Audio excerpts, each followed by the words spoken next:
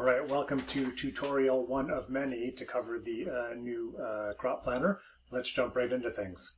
So we're going to look at things sheet by sheet, and in this tutorial we're going to look at the introduction and the sheet instructions. So a lot of you don't like to read instructions, and you could get by on this spreadsheet without reading instructions, but there's going to be some things that make you crazy. So let's take a look at some things to start with. So this sheet here is just an introduction to things overall. So the first thing you need to do when you get the crop planner is you need to make your own version. You're not going to work on the version that I work on. So you're going to go up here to File, you're going to go to Make a Copy, and you're going to name it something. We're just going to call this Chris 2021 because that's going to be the next season. And I'm going to copy the comments. I'm not going to share it with the same people. And that's going to create a new version. So let's let that happen. It's going to take a little bit of time. So what we're going to do is we're going to do two versions to start off here. So that version there is going to be our main spreadsheet, and when you download it, it's going to be blank. So it's going to have nothing filled in yet except a few odds and ends. You are then going to take that spreadsheet and copy that. The reason is that first one you copied is your primary one. So if something goes wrong, you can always go back to that first one. Never change that first one, always just make a copy of it. So you've always got a base version. This is not online software, this is a spreadsheet, and things will go wrong as much as I've tried to make it foolproof. So with that second version you've created, that's the one where you're going to do your projections for the season. Fill it in with either known customers or theoretical customers to get a sense of what things are going to look like.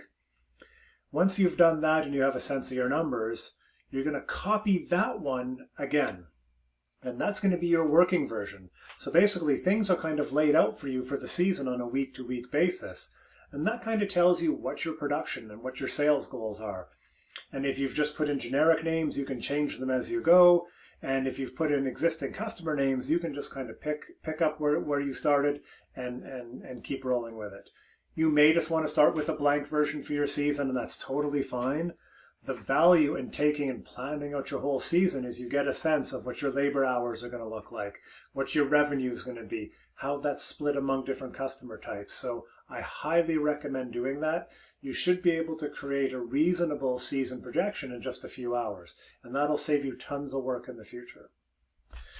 So there will be some tutorials in here. Those are still in operation, in progress while I'm filming this, but it will be there. The links to the tutorials will be in here under tutorials. Cell rules. If you have not used this spreadsheet before, you need to know the rules. And you need to follow the rules, or else bad things happen.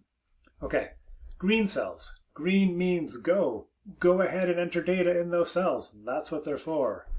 These orange cells, do not edit these cells. That's where calculations happen. They autofill. And if you get to know the spreadsheet well and you're comfortable with spreadsheets, you can manipulate those if you want, but be careful. One change in one cell can ripple through the whole spreadsheet. So if you don't know spreadsheets, leave good enough alone. These gray ones are the label cells. So these are labels of categories, and you can see the titles here. You can change these all you want. I've tried to make them very generic and intuitive. So yeah, there's not much need there, but you might just prefer different language, and that's totally fine. Same thing with your sheets down here. We have lots of different sheets we work with. I've tried to make them very precise and short in their names, but if something else is more intuitive for you, you can go ahead and change those. Okay. And last but not least, this is a spreadsheet I've spent hundreds and hundreds of hours developing. You can share it with people all you want through Google Sheets, but I would really prefer that you didn't. It takes a lot of time and effort, and people paying for this allow me to put more time into it. I maintain this very actively. I have a lot of one-on-ones with people using the crop planner, and I can help relate this to other areas of production. So yeah, please don't share it. If people are interested, send them to the website urbanmicro.ca, and they can buy their own version there. Okay, so that's a general overview. You're going to make your copies, you're going to follow the cell rules, and you're not going to give my spreadsheet to other people who haven't paid for it. Pretty simple rules. Okay, good. Now we got the hard stuff out of the way. Second version here is called the sheet instructions. So for every sheet you see at the bottom here, there's an instructions, basically. We'll call them pages. Some of them are quite brief, and others, like the crops here, are much more detailed. So there's going to be a video to accompany this for all these sheets, but sometimes having something you can look at really quickly is going to be very, very useful. So this here is the link here to this actual sheet. And so once you have your version, this link will bring you back to this version, which means I might throw an email out there and say, hey, I've updated the instructions in the harvest and the crop production sheet. Go and copy that into your version, and then you've got stuff up to date there. So I'll send out lots of updates and things like that as they're needed, and that'll make sure if there are corrections or updates that need to happen with the spreadsheet, that I can get that happening on your spreadsheet as well. Unlike software, I can't update it here, and it updates for everybody. So what I do try to do is I'll send out instructions like, here's an error or here's a change, here's how you can make those changes on your sheet. And I'll give a little tutorial for that. So that helps keep things up to date. And if I create new features, you're going to be able to get those right away. And I'm very, very active with this. So hopefully I've got it all nailed in this version. But if not, there will be more to come.